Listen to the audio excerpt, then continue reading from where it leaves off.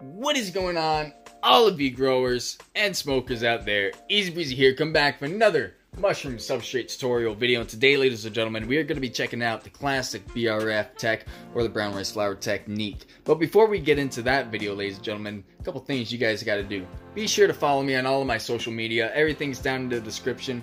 I'm trying my very best to be as active as I can on all of that, so it really helps me if you guys go and follow all of that so you guys can get in on the action, because I post mostly daily on everything.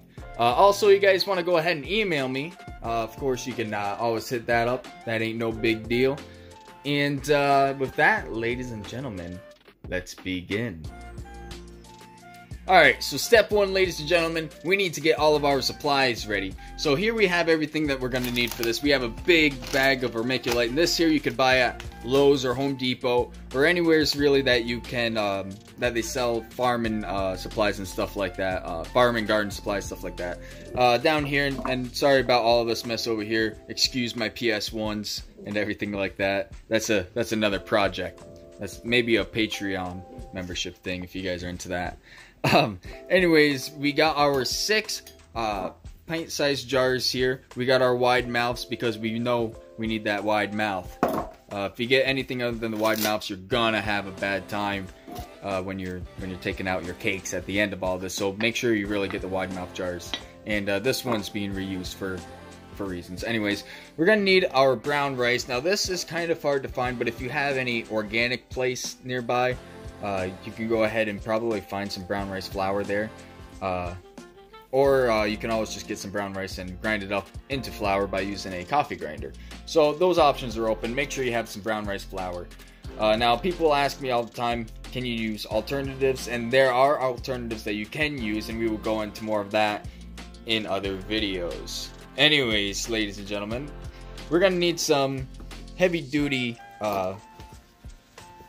aluminum foil here. I always get the heavy duty because anytime you're throwing stuff in high heat, you always want to get the good stuff. Anyways, it costs $1 extra or whatever. Just make sure you get some good stuff. You don't want anything that's gonna break apart easy. No dollar store stuff. You're gonna need some gloves, of course. You don't need gloves, but they help. They help keep everything sterile and sanitized. Of course, we have our 70% isopropyl alcohol. Our liquid measuring cup here. This is the only one that I could afford because they're all expensive, and it's only a 1.5 cup one, so it's just a tiny one, so you know, it is what it is. We're gonna need a set of dry measuring cups. This is where all my money went, right there. A mixing bowl, and of course a way to sterilize everything. We got ourselves our crock pot here. You can use a pressure cooker. In this scenario though, I'm going to be using a pressure or Instapot. I mean, not crock pot, Instapot, because a lot of people ask me if you can sterilize with that and everything. So we're going to be using that in this tutorial. If you want a tutorial on how to use a pressure cooker, let me know and I will make that. And of course, we got to have our energy drinks because we need to refuel, and we have our joint down here too in case we get too stressed out in the process. Here we are, ladies and gentlemen, step number 2. So, first off, we got to get our mixing bowl out in front of us, and our recipe calls that we're going to use is a 2-to-1 ratio, so 2 parts vermiculite, 1 part brown rice flour to 1 part water, 2-1-1 ratio. So, we have our vermiculite here just chilling. We'll go ahead and we'll dump that bad boy in first. Looking good. Now this is a kind of a finer grain, and usually I like to use a medium vermiculite, but this will be good enough for us. Next, we'll go ahead and we'll put our brown rice flour in if I don't destroy half of my kitchen. And this is just a 1/2 cup of that. And after I put those 2 in, and I've already sterilized my hands with the isopropyl alcohol here, the 70%, and I let it set in and dry for about 30-40 seconds till it was completely dry before starting any of this. I'd like to go ahead and mix this all by hand, just get a nice hand mix in. That way, all the brown rice flour and vermiculite are all mixed up evenly, and you don't get clumps of brown rice flour when you add in your water. So I like to go ahead and give it a nice little hand mix here until it all looks pretty evenly mixed up, at least as good as we can get it. Then we'll grab our 1/2 cup of water here, right? Yeah, 1/2 cup of water here. We'll pour it in, and then we'll go ahead and mix it all together again by hand. That's why I like using the gloves. It's a quicker cleanup after everything's all said and done. Pay attention to try to get the sides of the bowl too, as you can. Try to scrape it all up so you get no dry spots. Everything's mixed evenly and thoroughly. And it's almost like a sand consistency. Almost feels like a wet sand. And that's what you want. You want everything nice and broke up. Step number 3, ladies and gentlemen. Go ahead and grab your aluminum foil and cover up the BRF that we just made and go ahead and push it off to the side. Next, what we have to do is prepare our jars for this. So we're going to need a nail and a hammer here. And believe it or not, I did wash this hammer in my kitchen here. So it is clean even though it looks dirty, but you know, it is what it is. So we'll go ahead and we'll grab our nail here and we're going to put holes like a box in each one of these lids.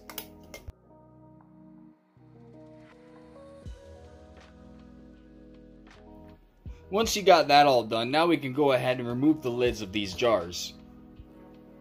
After we get all of these lids off here, we can go ahead and bring our BRF over here, pop open our aluminum foil. We can get rid of this now. We don't need that anymore.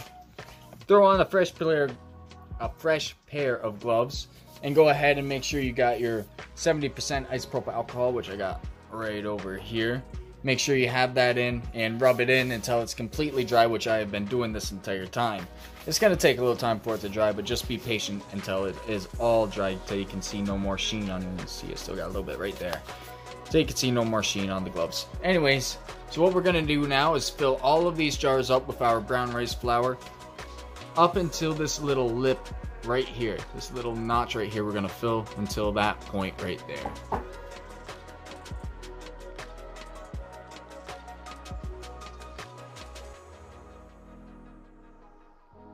I just wanted to stop the time lapse here real quick just to show you what happens when you don't when you mix in the water with the brown rice flour and the vermiculite at the same time. You can see all of these chunks right here that are forming of just pure brown rice flour. I'm trying to get you the best shot of this as I can, but it's just really clumpy with brown rice flour all over it, and it's just a really bad time to mix through it all. That's why it's always important to mix your dry ingredients before your wet ingredients. Alright, sorry about that, guys. Back to the time lapse. Sorry to stop the time lapse again, but I just wanted to show you also a really important detail when you're putting your BRF into your jars. It's really important not to pack anything down. Make it fall in there very loosely. Loosely shake it into place. Don't try to pack it into place. You want to really make everything more easy for the mycelium to burrow through and go through as it travels. And if it's really packed down and hard, it's going to have a really hard time spreading through your whole jar. So just something to keep in mind. Also, after I fill up every jar, I put the lid on them upside down like that, just in case anything tries to get in there, you know, any type of hair or anything like that. I'm wearing a hat right now, so hopefully that's not an issue, but just to be on the safe side, I try to put these lids on upside down like that. Just something to keep in mind. Back to the hyperlapse.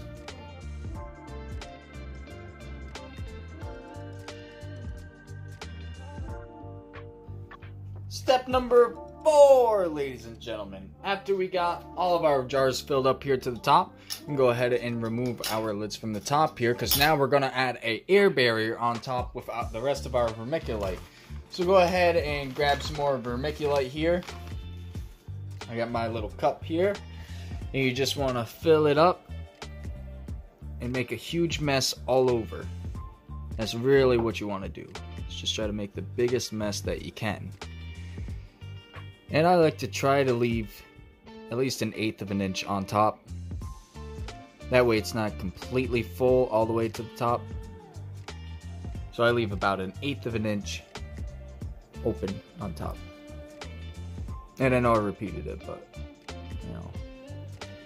you know how it is. So let's go ahead and fill up the rest of these.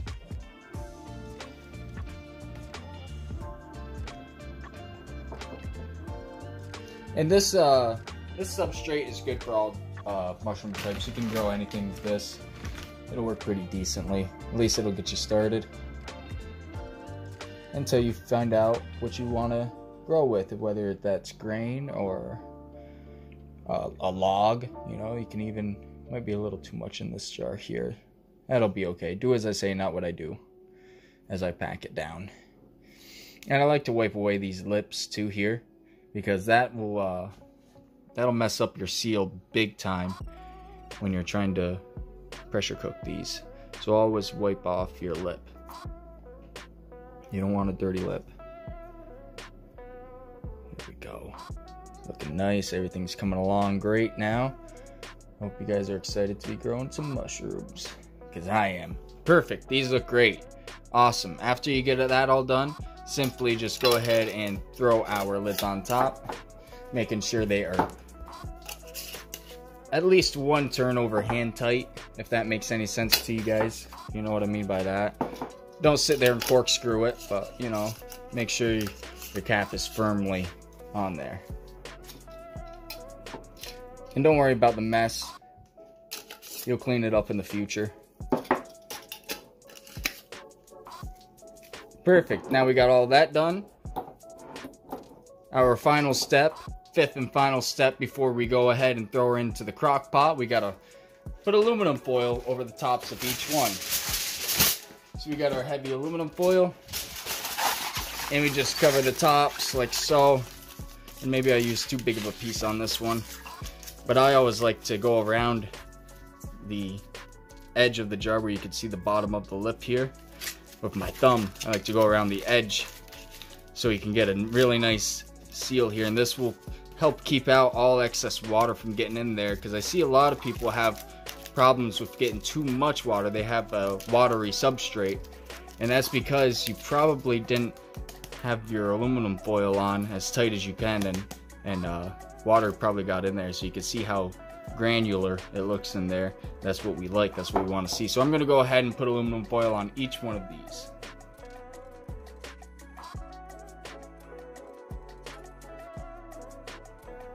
Alright, ladies and gentlemen, we are at a home stretch here. This is step number 6, and all that's left to do is go ahead and throw these jars into our Instapot here. So you can see here, our Instapot is about a quarter full, or yeah, about a quarter full or so of water here.